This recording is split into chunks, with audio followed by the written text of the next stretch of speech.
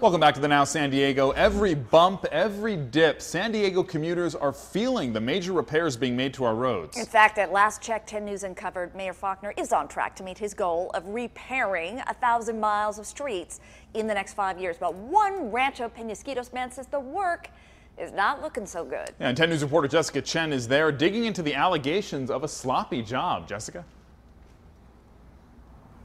Yeah, Neil Konachek lives on Spindletop Road here, and last month city crews came by and repaved the road here, but he says he doesn't think they did a really good job. Loose gravel here is just one of the problems they left behind, because Neil says that loose gravel can also be dangerous for people who bike and walk on it.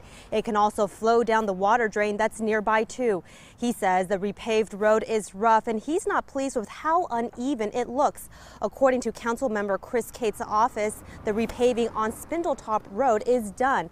They admit, though, they've gotten complaints from residents in the neighborhood about its quality. A lot of spots, uneven. There's holes in different places that they didn't cover over completely. Just very sloppy work, I feel. There was a lot of loose tar all over the streets that's going to go wash down the storm drains.